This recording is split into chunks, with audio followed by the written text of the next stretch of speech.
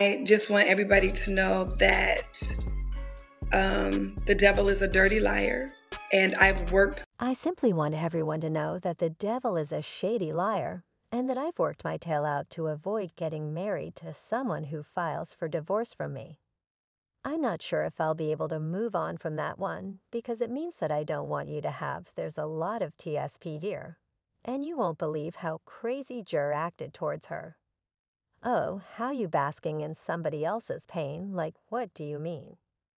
If you guys thought that the situation between Tamar Braxton and her ex-boyfriend Jeremy Robinson was about to get better, you better think again, because Tamar is now coming out to reveal that Jeremy was abusive to her during their relationship. In addition, Tamar is coming with a lot of evidence to show how bad he gaslit, manipulated, and abused her during the relationship. Yeah, that's kind of fortunate. I mean, in case you all missed it, it has been a couple of days since Jeremy came out to announce that he had broken up with Tamar. And he made it more clear that he was the one who broke up with her. And not the other way around. He also hinted strongly that she was the toxic one in the relationship, and that the breakup was entirely her fault. He said Tamar and I are no longer together. I ended the relationship to focus on getting back to positive energy and being a better person. What happened and why that's our private place. No, I never cheated. I never cared about fame. I have always represented famous people. And the truth is I was in an amazing place financially. And mentally, I turned down Queen Courts several times before I gave in. Ultimately, I fell in love. And it did not end how I wanted it to, so I want to heal Tamar. And I will always be friends and family for life. We thought it was kind of weird how he took his time to make sure everyone knew that the breakup wasn't his fault. And he was a good guy. Fans thought that he was being a weird. But according to Tamar, not only is he a weirdo, but he's also abusive and manipulative AFCH. We could have told her this for free, 'cause we all had our suspicions about Jeremy and how he doesn't seem to be what he pretends to be. First, there's the massive red flag about him having 5 kids from 4 different baby mamas. This situation was a disaster waiting to happen, because 4 baby mamas is just a recipe for disaster, and a messy situation waiting to happen, especially because we all know that Tamar has a smart mouth and isn't exactly known for keeping her cool in tense situation. Like that wasn't bad enough. One of his baby Ann exposed him for being a creep who liked to prey on single black women who were looking for love. She said he has a fetish over black women, so much that he often refers to himself as light-skinned white chocolate and tags himself the minority within the minority. He would attend the club almost nightly preying on beautiful black women and taking them home. She also revealed that he was extremely rude, arrogant, racially insensitive, womanizing, and degrading, adding that he claims to be an ally of the people and a protector of black women. But his actions tell us otherwise. She also exposed him for being a colonizing predator that fulfills his fetish of biracial babies to further feed his ego and desire of wanting to be accepted amongst the black community. This is really wild. But it kind of adds up to why and how he chased Tamar so hard and moved hard on her. He went on the dating show Queen's Court and immediately started putting moves on Tamar. He had no eyes for any of the other contestants on the show. But it was fairly shocking when he decided to propose to Tamar, only after a few weeks of their meeting. And of course she said yes. She even managed to force a couple of tears out. Oh my God. I love you, Tar. Will you marry me? Something told me to trust the process. And I've never done anything like this before. And what's the worst that can happen? Getting engaged after only knowing each other for a couple of weeks is almost always a recipe for disaster. But when you factor in the fact that these two both have a messy past with relationships, well, things go from being messy to being chaotic. Like I said before, Jeremy has 5 kids with 4 different women. But Mar isn't exactly innocent either. She's been married twice and divorced twice. Her first marriage barely made it past a year before she decided to pull the plug. And let me tell you that divorce was something out of a soap opera.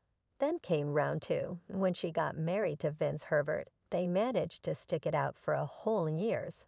And just when we thought they were a forever couple, Tamar threw in a towel, filed for divorce, and leveled some pretty serious accusations against him. She even got a restraining order. Talk about messy. After all that drama, she decided to give love another shot with a guy named David Ad-Aso. And well, that was a total train wreck. After that breakup, she did the whole I need to focus on myself and heal thing, but that didn't last. And the next thing we knew, she was on Queen's Court and got engaged to Jeremy after like 5 seconds though. And you'll know how I said that the 4 baby were bound to cause some trouble for Tamar. Well, it didn't take long for that to spring up. And it started when Tamar went on and on about how much she loved Jeremy and his kids. She said, "It's my birthday, but I have to post the one who puts this cheesy smile on my face." It took me a while to realize that this wholesome traditional love is the kind that I wanted and needed. We have 6 children between the 2 of us, and they mean everything to me, so miss me with a he is blessed with 4 baby masas. Thank God. Based on her endless praises of the children, one would assume that they were a single, happy family living in harmony. However, this was not the case, as one of Jeremy's baby, took offense at Tamar discussing her child in such a way. To be clear to everyone who knows me and everyone who knows them, this woman is not a bonus in any way. She is my son's stepmother, and my son is not everything to her. She has not expressed gratitude to God for me or, to be honest, any of his baby mamas. She has said offensive, demeaning, and outrageous things, and she hasn't tried to get to know me as a mother or a woman.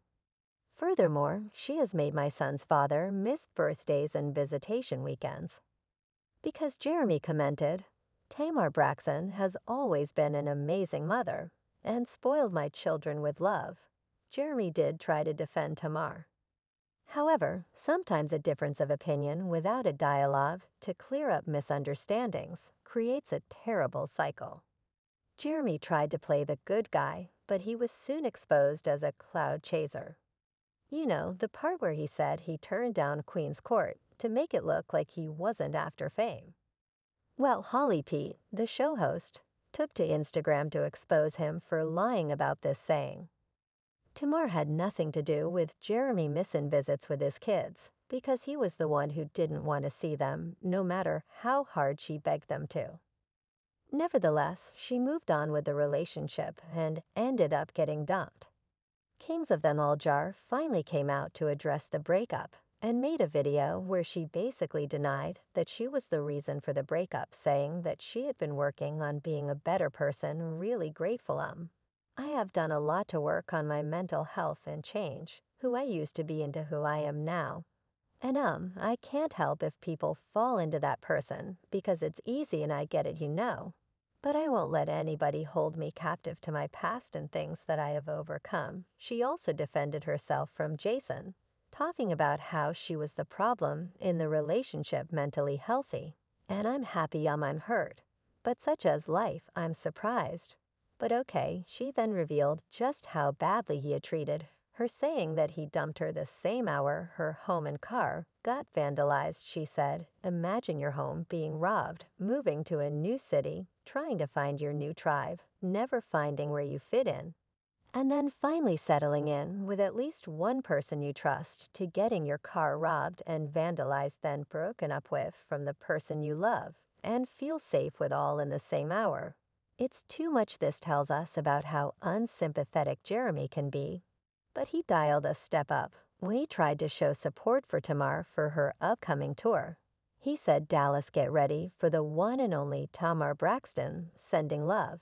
And thank you, Tamar, for being super supportive during an incredibly difficult time. You are not a negative and horrible person. You are a blessing to the world and have always been nothing short of supporting and uplifting." Now I know that he said nothing bad, but fans couldn't stop thinking about how the compliment felt underhanded, you know, like he was throwing a sneak diss at her. And all that, especially the part where he said she's not negative and horrible, like people were already moving on from the drama, and nobody was talking about it. So why would he even say that? Well, Tamar threw some shade right back at him, saying, I can't believe I'm going on my loving wars, who are so broken people do things on purpose. Just to see you hurt misleading is a bus. And a pattern I'm so stupid. After so much hurt at some point, you have to get the strength to close the chapter. What a fool I wish. She is hurting really bad about this. And honestly, who can blame her? It's a tough position to be in. And according to insiders, Tamar didn't even tell half of the story. Because Jeremy was verbally and emotionally abusive towards her, he would constantly put her down. And then gaslight her when she tried to tell him what he was doing wasn't okay.